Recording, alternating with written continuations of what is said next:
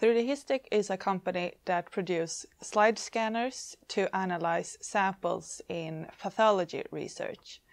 We came in contact with 3D Histech when they reached a limitation in their system where they had a problem with the hardware that moves these tissue samples in X, Y and Z axis. The X and Y axis is kind of easy to solve with traditional driving technologies such as stepper motors.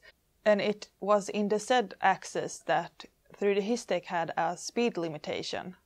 The Z direction focuses on the sample and creates the image that they later on analyze.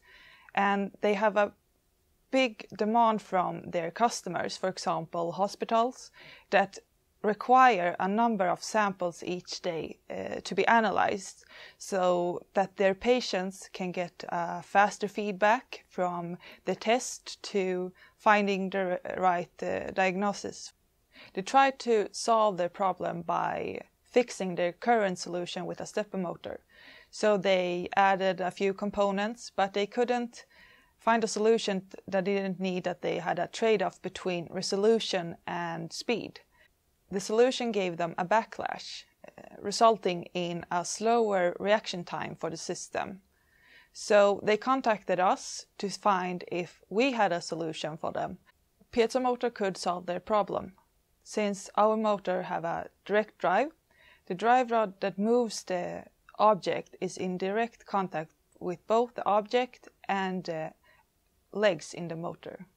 The direct drive gives the advantage of no backlash and a faster response time with a high resolution. So the piezo legs technology solved 3D Histech's issues and gave them better sampling times so they can reach up to 1,000 samples per day, which is far more than the previous scanners could do and more than their customers require.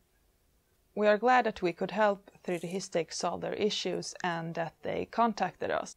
We hope that our collaboration can continue in the future so that we can see the improvements in the pathology research. And we at PiezoMotor thank 3D Histech for the great collaboration.